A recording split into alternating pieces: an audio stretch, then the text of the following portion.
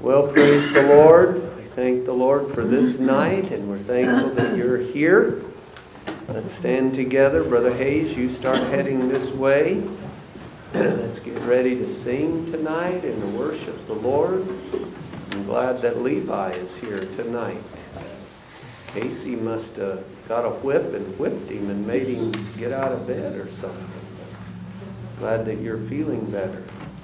Thank the Lord. Brother Wheeler, lift in prayer for us tonight. Kind Heavenly Father, we love you. Thank you for the privilege to be in your house. And thank you for these meetings, the good that's been accomplished, those that are seeking thee, Lord. Father, we pray that you'd be pleased tonight, dear Lord, to settle down, brood over us, Lord. Help Brother Hayes as he leads us in the singing, and Brother Woodard for the anointing upon the message. We pray that you would work the perfect work of the Holy Spirit tonight. And Father, for all things, we'll ascribe to you the honor and glory. In Jesus' loving name. Amen. May be seated.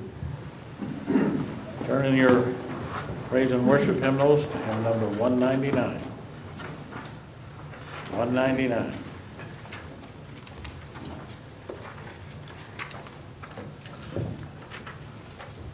Holiness unto the Lord.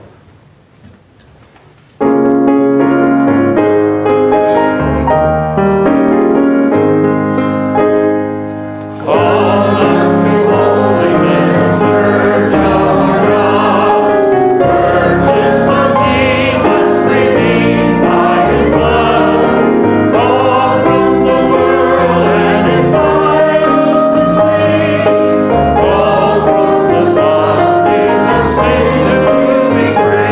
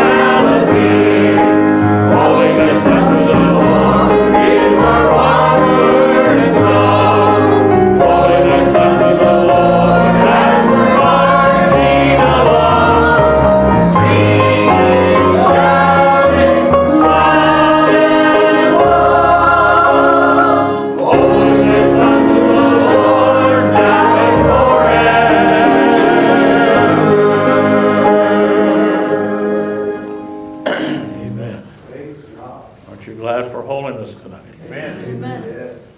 I was thinking, I was sharing with Maureen last night, the rich young ruler came to Jesus and says, what do I need to do to inherit eternal life?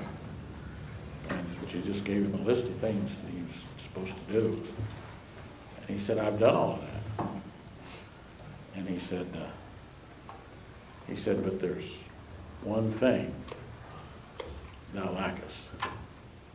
And a lot of times it's been my experience, it was my personal experience, and in dealing with people, that a lot of times people seeking holiness, it comes down to one thing. Just one thing. And that's where you have the battle. That's where the battle line. And that one thing that God puts his finger on, you're not going to get anywhere till you yield that one thing. That's right. And Lord help us.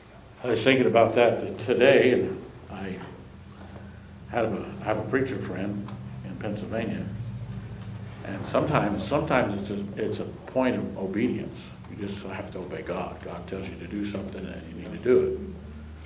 And I have my friend in Pennsylvania. He said, I heard him say, he's preaching one time, I heard him say that when he was seeking holiness, the Lord said to him, what you've got to do is you've got to stand up in church on Sunday morning and say, I am carnal. So that's what he did. He stood up and said, I am carnal. And then he was on believing ground to get through. We had a lady in our church, we were at camp meeting, and she was seeking holiness. We were around the altar at the camp meeting, and she was seeking holiness, and my wife and I were there.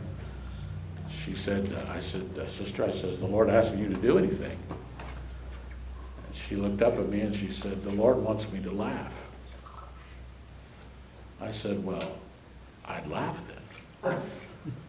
And so she started in, and she laughed, and she laughed, and she laughed, and she laughed.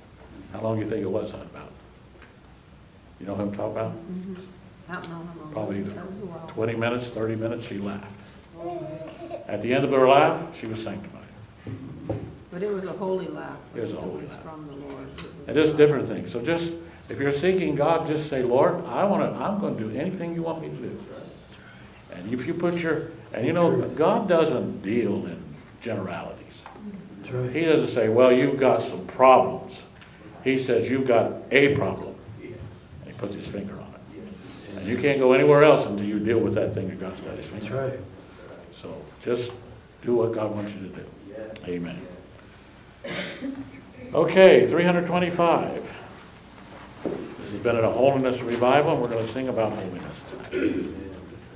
325. Holiness forevermore. Now you can stand.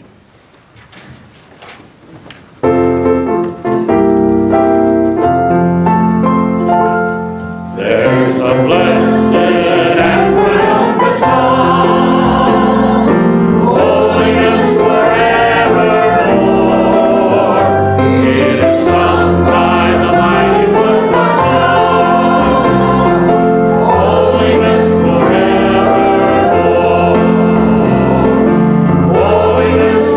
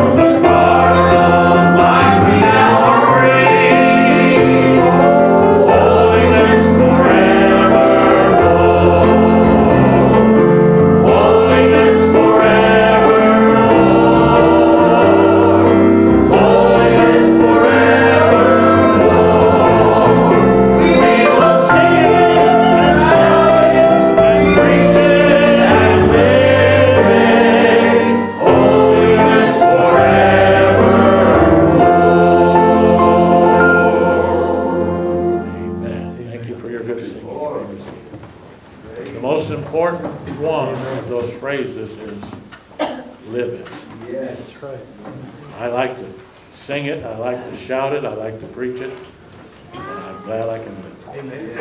Thank you, Ruth. Amen. Praise the Lord.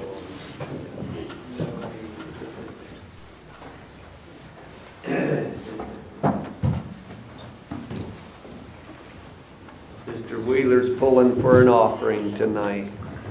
If you have offering, give it to the treasurer or something. They'll get it going the right direction. Praise the Lord.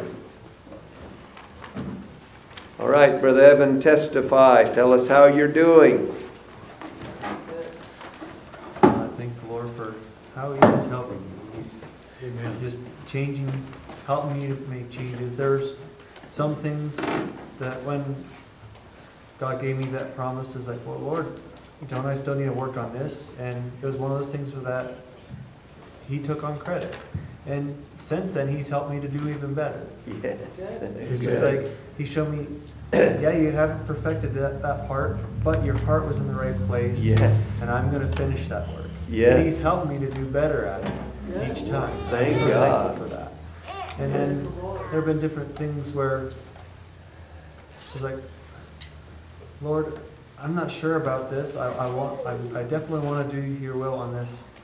I'm not sure, but I'm trusting in Him. He's going to help me to do that. Yes. Amen. And Yes. It's it's good. just, I was just thinking about it, it's like, even if I have made a mistake already, I've gone too far to Right. lose it now. Yes. If there's something I need to do to repair anything already, I'm Yeah. going to go back and do it. So Yes. that Yes. I'm right. good. I want to keep that. I want Yes. to maintain that. I want to build on that. Amen. I'm thankful for what the Lord has done, and I just want to keep growing with the Lord. And it's Yes. exciting to read His Word and It's good. just to listen to Him and follow Yes. Him.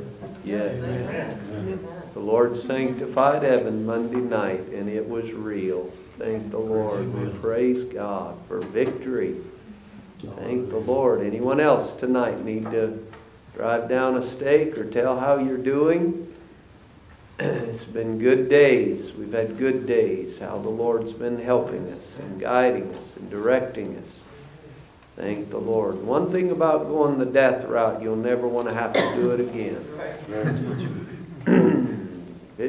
You shallow out. Anybody can do that over and over. But I tell you what, you really go to the bottom and die out. You don't want to ever have to go through that again.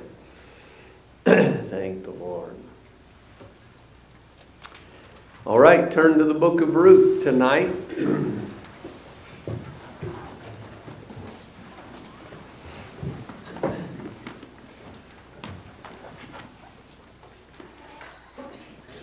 I would appreciate, as I say this, no amens, all right?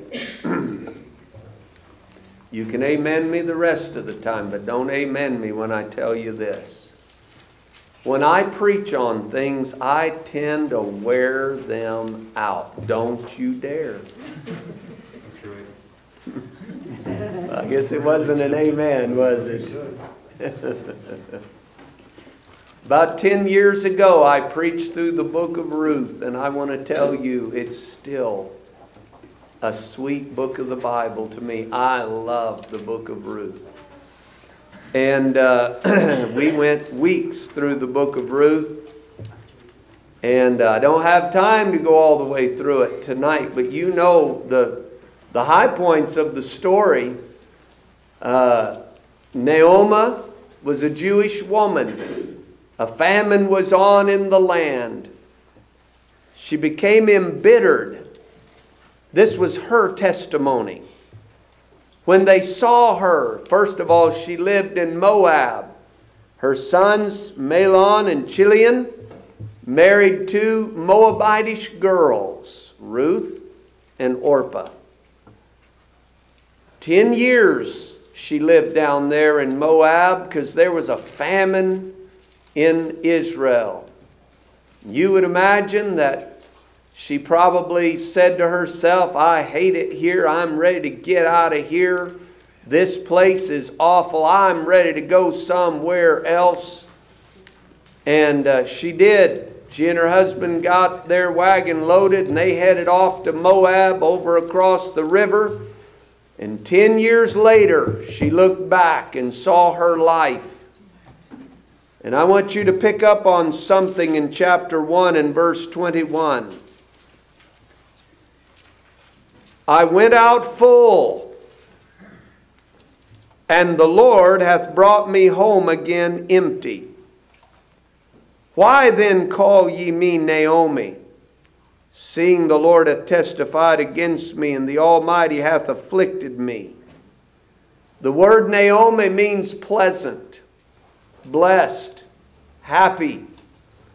But when they saw her after all those years, they said, she met all of her old friends, and they says, "Oh, is this Naomi?" "What, Naomi? Hey, good to see you, Sister Pleasant. How are you?" She said, "Stop. Don't call me Naomi. Don't call me Pleasant. Call me Mara." You know what that means? Bitter old woman. That's quite a name, isn't it? Don't call me Pleasant. Call me Mara. Bitter. Naomi lived down there. Her 2 sons died. Her husband died. She lost everything. And I want to tell you tonight, there's a lot of people who walk away from the Holiness Church and the Holiness movement thinking it's so bad, but years later they come back. And you know what? Verse 21, I went out full. Do you think when she left, heading down to Moab, Brother Hayes, she thought she was full? No. She didn't. She's ready to get out of there. She's sick of all this. Tired of living here, and there's nothing but I'm sick of all the hypocrites, and I'm tired of all the rules, and I'm sick of... So what'd she do? She up and ran. But years later, now I want to tell you something. Thank God she came back. But very few do. And I want to tell you tonight, this matter of getting sanctified holy, this matter of holiness of heart, if you don't deal with it somewhere down the road, it's going to lead you to Moab. It's going to lead you down a road you never dreamed you'd go. And nobody leaves saying, "I'm going all out. I'm going all the way to the world." No, they leave and they head out and they say, "I ain't going very far. I'm just going to go out. I'm not really going to go very far. I just don't think this is necessary, and I just don't think that's a big deal, and I just don't think..." And that's a road that never ends. Well, finally, Naomi, I like to think she was sitting in the recliner by the window. She got to looking out and she got to reflecting on all she had. I've lost my family. I've lost my joy. I've lost it all. And one day, Ruth comes in and says, "Mom, what's the matter?" The tears running down her face. She says, "Honey, I just want you to know I am packing my wagon and I'm heading back over to the Holy Land. I'm packing things up." "Mom, you're going to leave this?" "Yep, I'm done. I'm leaving. And you girls just get your things and you can go on back home, or you can have the house and you can just have all this. I'm packing my wagon, honey, and I'm heading out." And Ruth said, "No, I'm going with you." "Oh, no, honey, no, listen. I can't have any more sons." By the way, that was a custom in the days of Israel's here that we read about. If a son died, then a younger son would marry the wife of the older brother and would bear children if that younger son wasn't married yet, and would raise that family. And she said, "Honey, I can't have any more children. I'm too old. I'm bereft of everything. You can't go. Just stay here." "No, I'm going with you." And pretty soon Orpah comes running in and she says, Mama, what are y'all talking about?" And Ruth says, "Well, I'm moving. I'm going back down to Bethlehem, the house of bread." "Oh, goody, I love a trip. Oh, there's nothing better than going on a vacation." "No, Orpah, this isn't a vacation. I'm moving. Oh, good, fine, I love it. Let's go. Oh, what's over there? Let's go. Do they have botanical gardens? And do you know if they have symphonies over there? And oh, I just love to go. And Orpah, listen, why don't you just stay here? Oh, no, you're my mother-in-law. I love you. I want to go with you. And they just start packing the wagon, and Orpah's so happy. She's just jumping around, clapping her hands. Oh, this is so exciting. I'm just so happy. This is so good. Oh, this is so thrilling. I just can't wait. Ruth, aren't we excited? Aren't we happy? And they get in the wagon, and they start heading that way, and pretty soon they have a flat tire. And they call AAA, and AAA can't send anybody. And they look around. There ain't much, and they say, well, look, let's dig in the trunk, see if we can find something to get this wheel off the ground. And I don't see a spare on this wagon. What are we going to do? And finally Naomi says, well, I guess what we take, we're going to have to carry. And Orpah says, oh, my back hurts. I've had back trouble for years. I need to go back. And Orpah turns and goes back. And Naomi turns to Ruth and says, it's okay, honey, you can go. She says, no. Where you go, I go. And where you live, I live.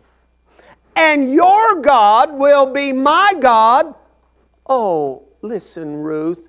And Ruth looked at her and said, speak no more of it. I'm going. What can I carry? And Naomi turned around, and Ruth, and they grabbed things, and away they went. And they started off down the road with what little bit they had. And they get back to Bethlehem. They get back to the house of bread. All the friends gather around. But folks, they're still poverty-stricken. They still don't have very much. And they're trying to make it along. And now in chapter 2, it says in verse 1, and Naomi had a kinsman of her husband's, a mighty man of wealth, of the family of Elimelech, and his name was Boaz. And Ruth the Moabitess said to Naomi, let me now go to the field and glean ears of corn after him, in whose sight I shall find grace. And right there, we have the first picture of divine grace. And so she said unto her, go, my daughter. Verse 3, and she went and came and gleaned in the field after the reapers, and her hap. You know what that word means? Her luck. By chance. Do you think this was by chance? Absolutely not. We call this the leadership of the Spirit of God. And her hap was to light on a part of the field belonging to Boaz, who was of the kindred of Elimelech. And behold, Boaz came from Bethlehem, and said unto the reapers, the Lord be with you. And they answered him, the Lord bless thee. Then said Boaz unto his servant that was over the reapers, whose damsel is this? And the servant that was set over the reapers answered and said, it is the Moabitish damsel that came back with Naomi out of the country of Moab. And I want to pause right now. That servant is a picture of the Holy Spirit. And Boaz is a picture of God the Father, the bridegroom, God, the Jesus, the bridegroom. And I want you to know tonight, the eye of God catches every soul that starts moving toward God.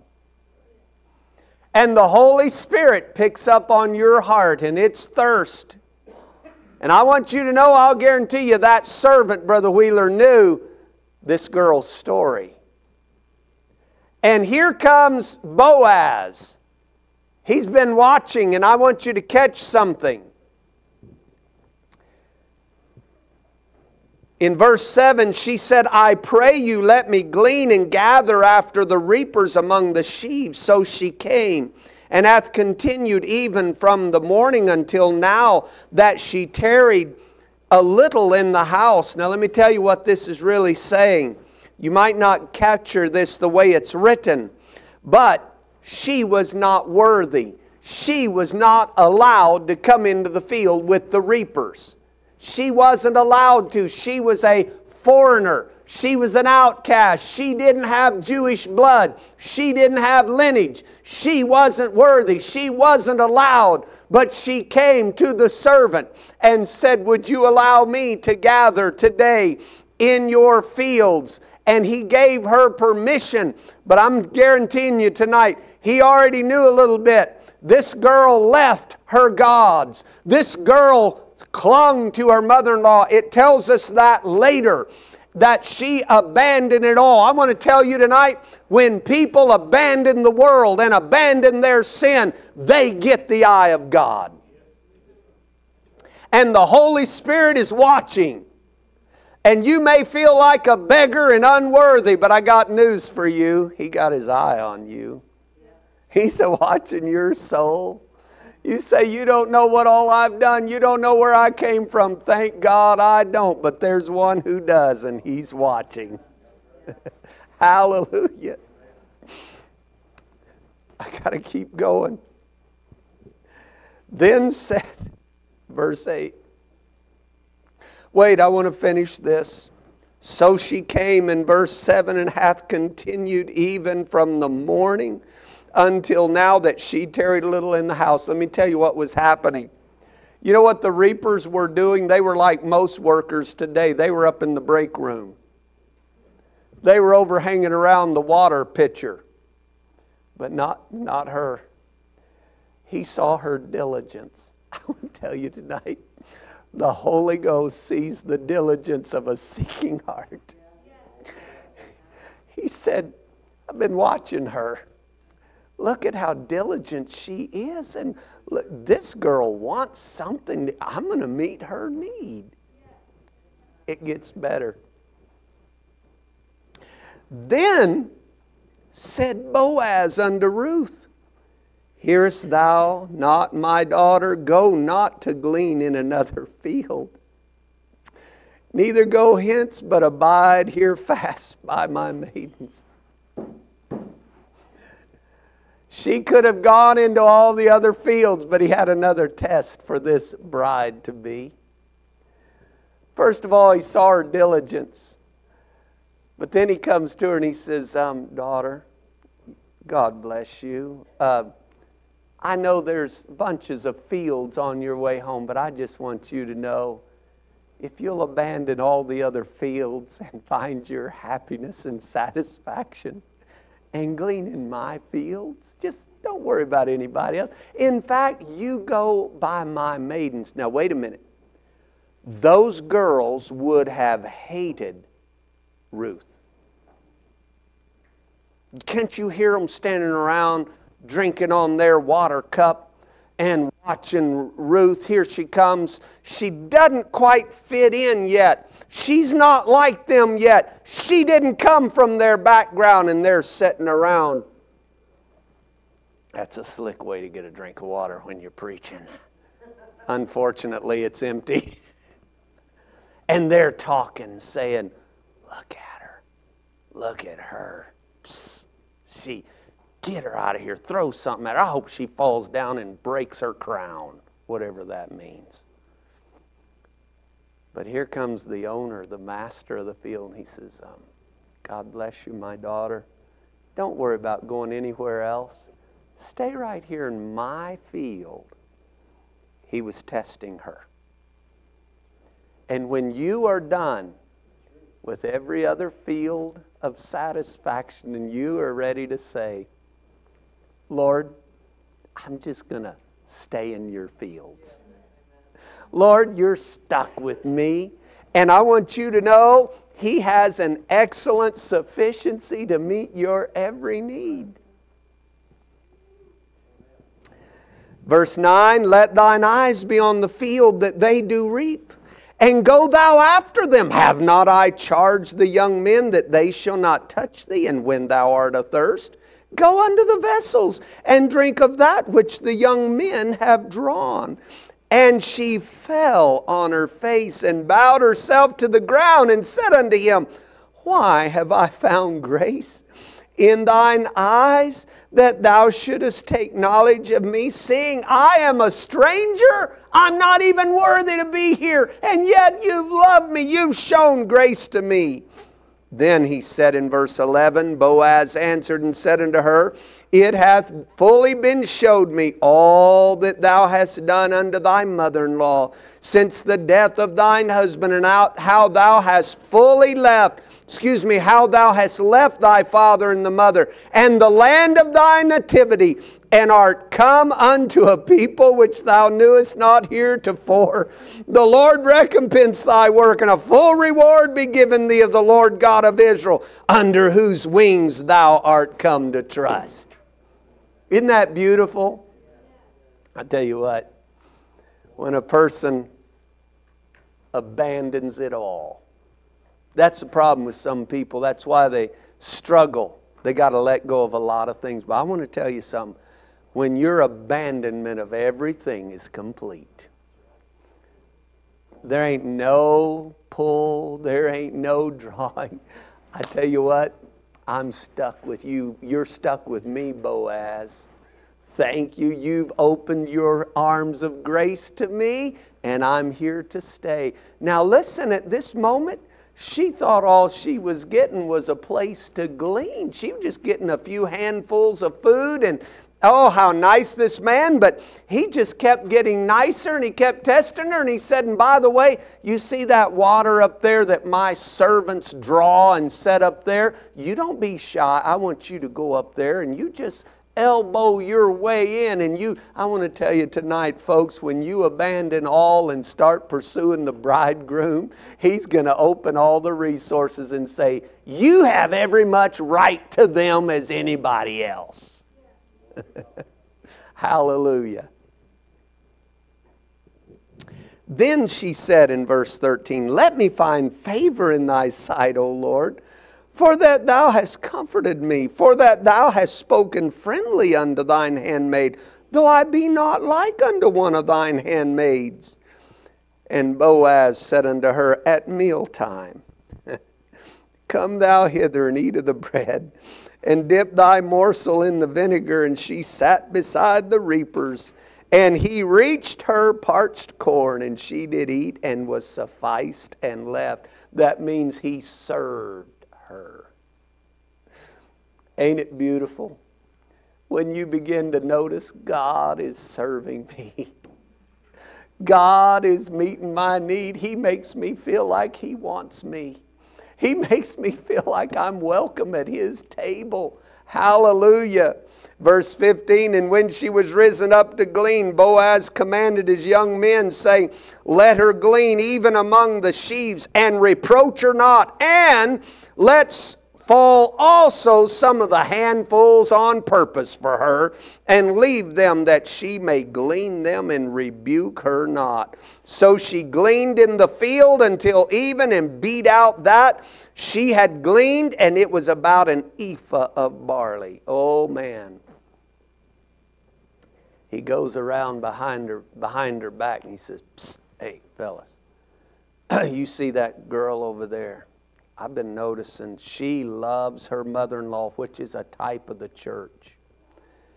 She loves her mother-in-law, and man, she's abandoned all. That's a good girl. I'll tell you what, boys. You kind of inch her over. You see where all the sheaves are that you've already cut and gathered and bundled up? You kind of ease her that way, and just let her gather over there where the big... But in fact, I want you fellas, drop some handfuls over there. And I see Ruth, she comes around, and the other maidens come around with their nose turned up, and they're getting a little close, and the guys come out, Get out of there! You get back over there to the corners of the field.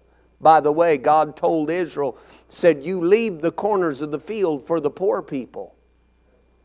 So that's what they were doing. But he said, you know, this girl finds grace in my sight. I tell you what, it's good to find grace in God's eyes.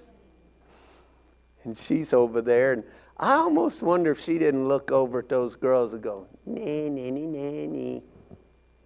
And she starts gathering, and then she says, oh my, hey fellas, you dropped a whole bunch. Yeah, it's okay.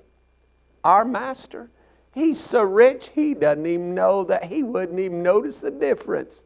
We have a rich master, don't we? And he gathers, she gathers, and she just grabs it by the handfuls and puts it in, and she's watching, and they're making sure. And then the Bible says, when she got through, not only did she gather, but there seems to be here that they let her use the equipment to beat it out. Nobody else gets to do that. They got to go home and beat it out themselves. But the master that's taking note, he's watching. He says, you just make it available. I've been watching this. This person, she's hungry for God, and I'm going to meet her need. Well, it even gets better. Verse 18, and she took it up and went into the city, and her mother-in-law saw what she had gleaned, and she brought forth and gave to her that she had reserved after she was sufficed. And her mother-in-law said unto her, where hast thou gleaned today? And where wroughtest thou? Blessed be he that did take knowledge of thee. And she showed her mother-in-law with whom she had wrought, and she said, the man's name with whom I wrought today is Boaz. And Naomi said unto her daughter-in-law, blessed be he of the Lord, who hath not left off his kindness to the living and to the dead. And Naomi said unto her, the man is near of kin to us, one of our next kinsmen. Now listen. In the land of Israel,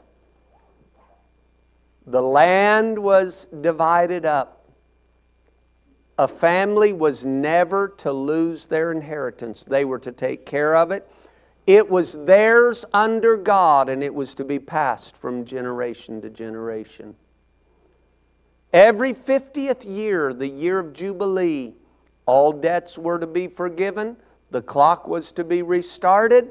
That was the way God designed it, to continue, because God knew that if He didn't restart it, people would lose everything. However, He was painting a picture. You and I lost our estate. We were born sinners, but did you know that because Jesus Christ was born of Mary, He is our near kinsman? He is our Boaz. And He owns fields of blessing. He has everything that you can ever dream of. He'll meet your every need. And guess what? When a soul starts moving toward God, God starts taking note. He starts watching, and then He starts blessing. We find grace in His eyes, but I've got news for you. Out there on the middle cross, He paid our debt so that He could buy back our lost inheritance. We lost it because of sin. We lost holiness because of disobedience. But if a soul will obey God, they get it back in entire sanctification. Now the light's coming on. This is our next of kin. Can you believe this? Look at verse 22. And Naomi said unto Ruth her daughter-in-law, it is good, my daughter, that thou go out with his maidens, that they meet thee not in any other field. In other words, girl, I'm telling you, if you'll abandon everything and cling to this man, you don't be seen anywhere else. You just die out everywhere else, and you just stay with Boaz's family. He's going to bless you. He's already taken notice of you. Verse 23, so she kept fast by the maidens of Boaz to glean unto the end of the barley harvest and of wheat harvest, and dwelt with her mother-in-law. Now verse 3. Then Naomi her mother-in-law said unto her, my daughter, shall I not seek rest for thee, that it may be well with thee? Do you know that's the message of the church? There is a rest of the soul. That's the reason why we love holiness. That's the reason why we preach it. Oh, thank God to be brought into the fields of Boaz. Thank God for salvation. But God isn't finished yet. You see, folks, He has so much more than to make you a servant or a maiden. He wants to make you a bride. Are you listening to me tonight? He's making up His bride. He's making up His bride. And if you want to be the bride of Christ, if you want to go up when Jesus comes back, if you want to be His and totally His, I want you to notice tonight what she did and what Boaz did in return. Shall I not seek rest for thee, that it may be well with thee? In other words, that all your needs be met. And now is not Boaz of our kindred, with whose maidens thou wast? Behold, he winnoweth barley tonight in the threshing floor. Wash thyself therefore, and anoint thee, and put thy raiment upon thee, and get thee down to the floor. But make not thyself known unto the man, until he shall have done eating and drinking. And it shall be, when he lieth down, that thou shalt mark the place where he shall lie, and thou shalt go in and uncover his feet, and lay thee down, and he will tell thee what thou shalt do. And she said unto her, all that thou sayest unto me, I will do. Folks, listen. You look at this story tonight, now we're moving to another phase. She's been out in the field. She's been gleaning just handfuls. She's been bringing home enough to eat. But she wants more than that. She wants to be the bride of the bridegroom. She wants Boaz. And he wants her. He had already seen her. He had already seen her virtue. He had already seen her diligence. He had seen her love of Naomi, which is a picture of the church. But ladies and gentlemen, that isn't enough. He wants us to love Him supremely more than anything else. And Naomi says, listen, daughter, it's time for you to find spiritual rest. And here's how you do it. Wash thyself. Make yourself attractive to him. I mean, come on, girls. You know, you ever seen them when they start dating? Pretty soon, man, that hair gets combed up and they start squirting foo-foo water on and all that stuff. And I mean, they're doing everything they can to look beautiful, and they walk out, oh! But let me tell you tonight, don't you want to be attractive to Christ? Lord, what is it that you want in my life? That's what we're seeking for. Lord, what is it that you find attractive? What is it, Lord? And friends, a soul that wants to be sanctified, they're pursuing the heart of God. They're saying, Lord, if it pleases you, that's what I want. Lord, if I know this pleases you, that's what I want. And oh, that soul just begins to, with a heartbeat for God. Anything God wants, I want. Anything that pleases God, that's what I'm going for. Verse 4, when he lieth down, thou shalt mark the place. Go in and uncover his feet and lay thee down. She pursued him. What have we been doing in this revival? Say, Brother Woodard, this is strange. You know, people don't do much seeking anymore. People, they try to hurry them through and get them up.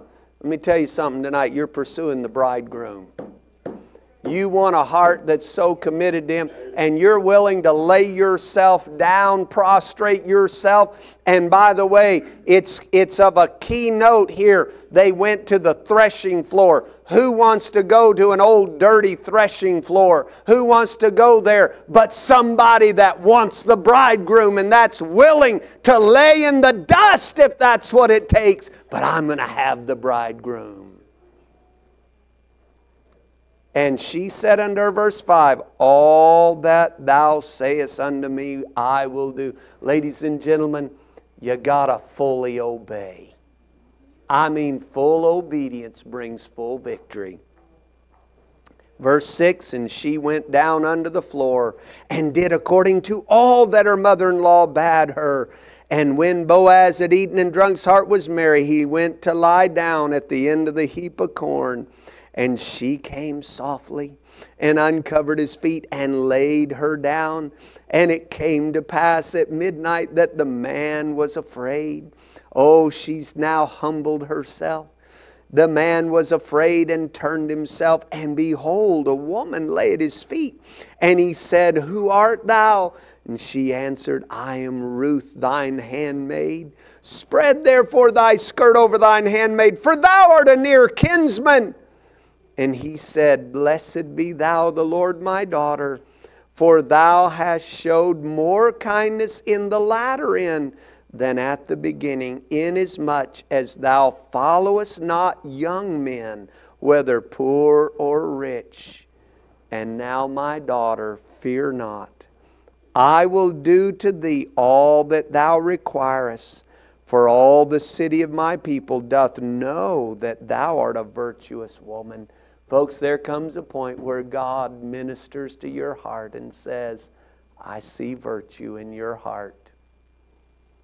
You followed me, you've obeyed me, you've sold out, and all you want is purity. All you want is a clean heart. I see it, daughter. I want you to know I'm ready to meet your need. Verse 12. And now it is true that I am thy near kinsman. Oh, when God says, I just want you to know, I do belong to you. And I'm ready to do the work that it takes to make you belong to me. I am thy near kinsman, howbeit there is a kinsman nearer than I. Who is that? Folks, we belong to Satan. That's the reason why we sing, I'm a child of the King, an alien by birth. We are not born worthy. We are not born into the family of God. But we are by the new birth, because our near kinsman made the way possible.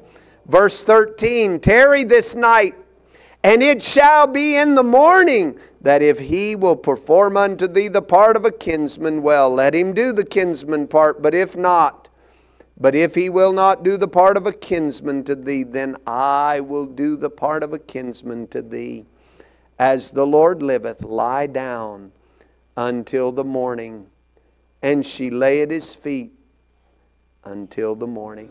Folks, there may be a long night of seeking, but I want you to know, the morning's coming. There comes a morning. There comes a breaking of the day. Jacob was blessed at the breaking of the day. Naomi, the near kinsman, in the morning, in the breaking of the day. This means that if it may seem dark and difficult, you stay with it. In verse 14, she rose up before one could know another, and she said, let it not be known that a woman came into the floor. Also he said, bring the veil that thou hast upon thee, and hold it. And when she held it, he measured 6 measures of barley and laid it on her, and she went into the city.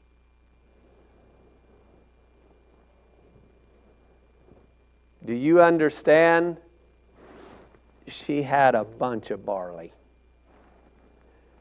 You know what he was saying?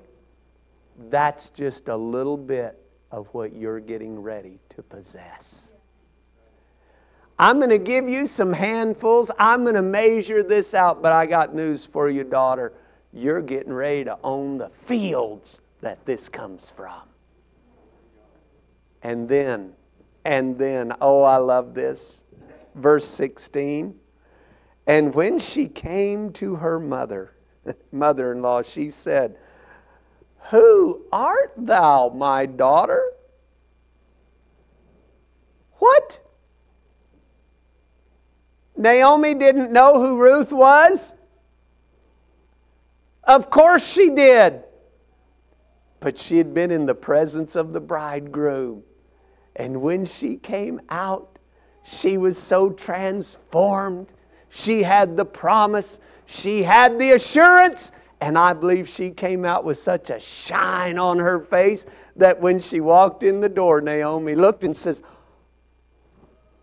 "Are you still Naomi?" And Naomi said, "Praise God, I've been at the feet of the bridegroom, and he's meeting my need. He's going to bring me into the family. I'm going to become the bride. He has already paid the price, and I'm at the very door. The morning has broken, and look at what I brought, Mother. This is just a little taste of what's yet to come."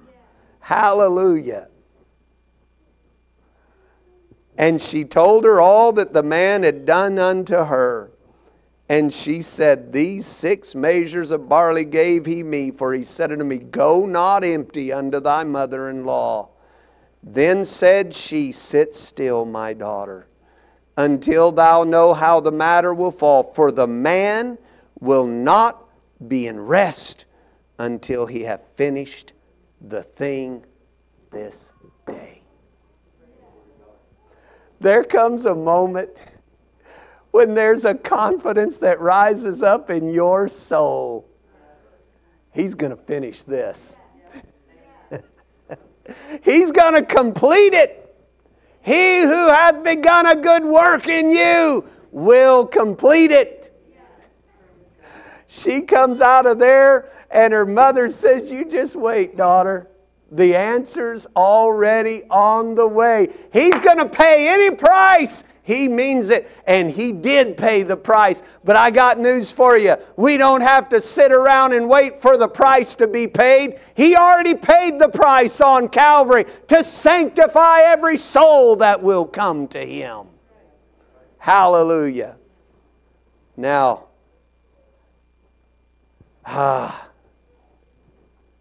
Boaz goes through the process. He purchases it back.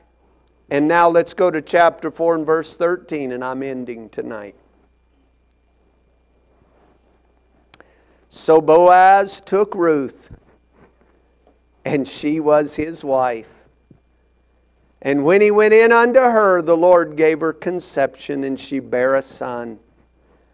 And the women said unto Naomi, Blessed be the Lord, which hath not left thee this day without a kinsman, that His name may be famous in Israel, and He shall be unto thee a restorer of thy life, and a nourisher of thine old age. For thy daughter-in-law which loveth thee, which is better to thee than 7 sons, hath borne him. And Naomi took the child and laid it in her bosom and became nurse unto it. And the women and her neighbors gave it a name, saying, There is a son born to Naomi. And they called his name Obed. He is the father of Jesse, the father of David. I want to tell you tonight, when a soul gets on the trail of the bridegroom, I got news for you. He saw you long before you saw Him. He's ready to meet the need. He's paid the price. And you can never know all the blessings He will bestow, because He's going to take you in and make you fruitful. He's going to bless you. He's going to make you to shine with the glory of God. And you're going to bring forth spiritually children. You're going to bring forth fruit unto righteousness. You can't do it of yourself. But I tell you tonight, if you'll give yourself to the bridegroom, He's already paid the price. He's going to meet your need. And who knoweth but what out of that blessed union? Why, think about it. Obed, Jesse, and David came out of this. A woman that should have never been. And yet, because she paid the price, she became the wife. And it said that Naomi, a picture of the church, she nursed that child. Oh, listen, people, one reason that God can't give the church new souls is He can't put a new baby in the arms of a dead mother. We've got to be revived. Do you have any benefit to the church? If you can't carry a load, if you can't carry a burden, you are of absolutely no benefit to the church. Well, Pastor, I hope somebody can carry me along. I'm sorry. We aren't here to carry you along. You ought to be helping carry the load. And if you don't have a burden, I don't know what to think about you. I just don't understand it. But He has brought us in that we might bear fruit. And I'm telling you tonight, it's good to be the bride of Christ. Let's stand together. Now, I confess to you, I've preached about 10 messages in one tonight. And you're looking at me saying, yeah, it felt like 10 messages, preacher. But thank God, the bridegroom is ready. He's ready to meet the need. The altar call is in your hands tonight. If you want to pray, we'll pray with you. If you feel like you need to go home and pray, that's all right. I will tell you tonight, I've already been asked. Some have asked, are we going to finish out Friday, Saturday, and Sunday? I said, that's not my call anymore. I've been bossing everybody around. I'm tired of it. Does anybody else want us to finish up Friday, Saturday, and Sunday? Yes or no? It's on you. You do? Anybody else want us to continue? Maureen, Brother Brian, y'all want us to continue? All right, we have to go to North Dakota tomorrow. We're going to finish out Friday, Saturday, and Sunday with the help of the Lord. Now look, some of you have things I understand that are going on. You have responsibilities. I am not here to tell you that you have to abandon that. I just want you to pray for us. But I'm going to pray tonight. If anybody wants to pray, we'll pray. But if you feel like you need to go home and pray, you do that tonight. But I am not begging anybody to come to the altar. You just do what you feel you need to do. Father in heaven, we're so grateful tonight for how the Lord has been helping us in these days, Lord. We appreciate the Spirit of the Lord that's just been brooding over souls and the victories, Lord, that have been won. Oh God, we give you praise for victory. We give you thanks tonight, Lord, and we ask you tonight to satisfy every heart, Lord, with thy sanctifying fullness. Lord, bless Brother Brian tonight. Brother Brian has come. Anybody else want to come and pray? That's what revival is all about. God bless you, Maureen.